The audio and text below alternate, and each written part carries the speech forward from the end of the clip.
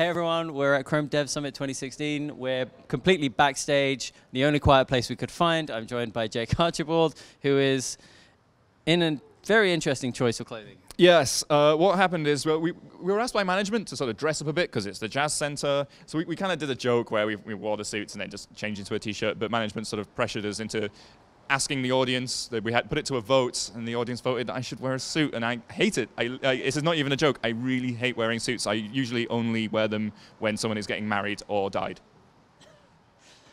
I don't know how to respond to that. So the reason I've grabbed Jake is because you're giving a talk in a little while. What's it going to be on? Well, you know, of course it's going to be about Service Worker. So this is actually only the second talk I've ever given at Chrome Dev Summit. The other one was the first ever one. And there, Service Worker wasn't released, so I was just kind of making stuff up. And all of the stuff in the slides is wrong. And I thought, that was a bit of a laugh. I'm going to do it again.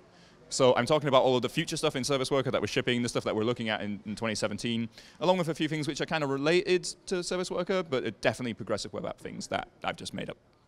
You've just made up. It's going to be great. So you can catch that on the live stream on the Chrome Developer YouTube channel. Otherwise, follow along with #Chrome Dev Summit. And thank you for watching.